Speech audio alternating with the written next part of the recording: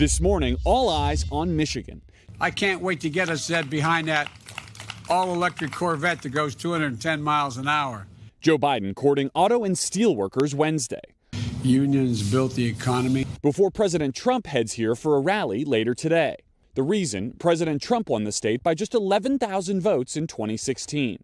The latest CNBC Change Research online poll showing Biden with a 6-point lead in Michigan.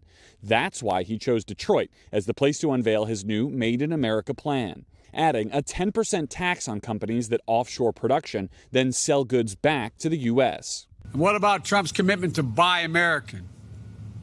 Like the rest of President Trump's promise, it has nothing to do with reality. It's all a bunch of hot air. According to our latest NBC Wall Street Journal poll, the economy is the most important issue for voters this November. Biden now facing an uphill battle on that front. More voters nationally say they think President Trump will do a better job dealing with the economy by a 10-point margin. The president firing back at Biden overnight on Fox News. If and when we win, we're going to have the greatest economy in the history of our country. And the president will be on the trail here in Michigan, his first rally in the state so far this year. He'll have one of those airport hangar rallies tonight up in Saginaw. As for the former vice president, Joe Biden's next major campaign appearance will be early next week in Florida, where our latest NBC Marist poll shows the two candidates completely deadlocked. Savannah? All right, Garrett, thank you.